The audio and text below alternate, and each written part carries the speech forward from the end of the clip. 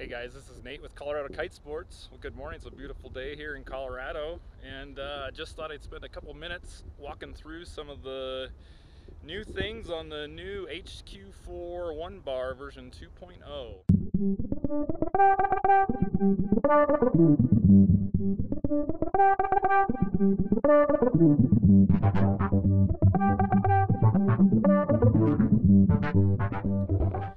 So one thing I've always appreciated about HQ4 is since they are a smaller company, they do a really good job of listening to customers, and I know the changes that they made to this bar were the direct results of inputs that I know I had and also some of you guys. So we'll go ahead and take a look at it today and see what they've changed and how it's going to work for you.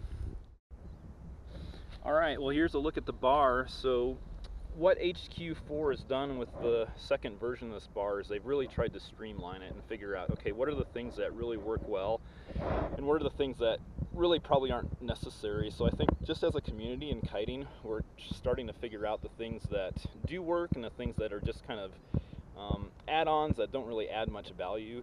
One of those things was the swivel at the top. So what we were finding is on the old version, if you remember it, we can take a walk over here and take a look at it.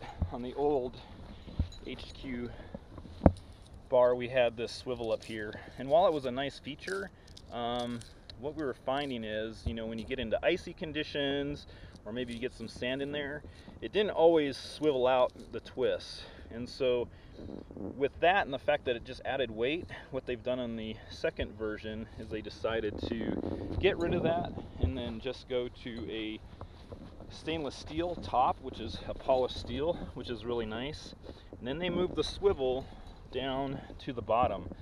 So here we can see that I take out my twist down here, and what they've done now is what that makes is it just makes a really nice clean bar that works super good. Still got our clam cleat here that works well, so you know you don't have any fifth line to get in the way of anything, so it's just a super clean bar setup.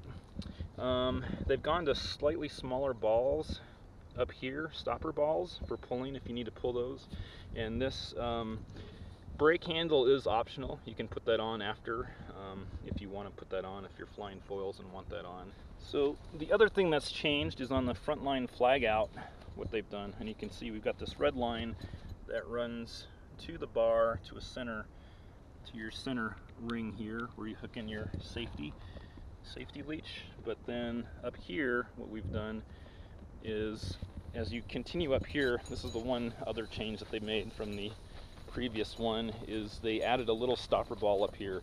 So as you know, the One Bar uses a frontline flag out system, which allows you to pretty much use any modern kite, like an inflatable or a foil, which is really nice.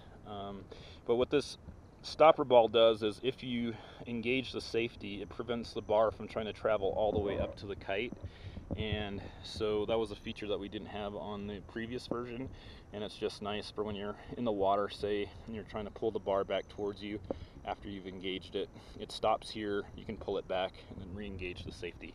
The one other thing I wanted to mention is they got rid of the adjustable trim stop here. So if you remember on the old One Bar, what we had is we had this little piece here, and what that allowed you to do was kind of move that up and down to adjust the trim throw on it.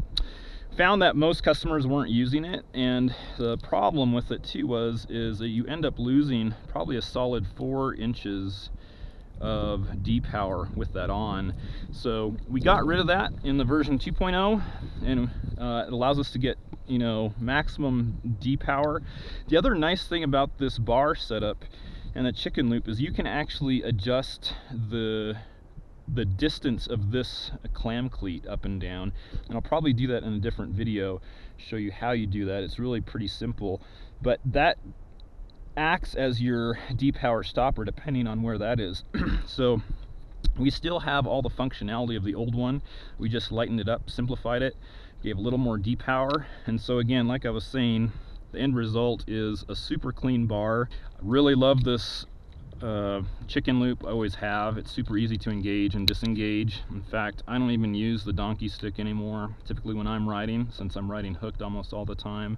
I'll just take it off, hook it into either a carabiner or my slider bar, and you just go in there like that, and it's so fast to do, there's no reason not to. And then for your safety, you just come in here in your safety ring, hook in, and you're ready to go. So love how easy it is to set up, the cleanness of the system. And if you got any questions, go ahead and contact your local HQ4 dealer, or you can contact me at coloradokitesports.com, and hope you have a great day. We'll see you later.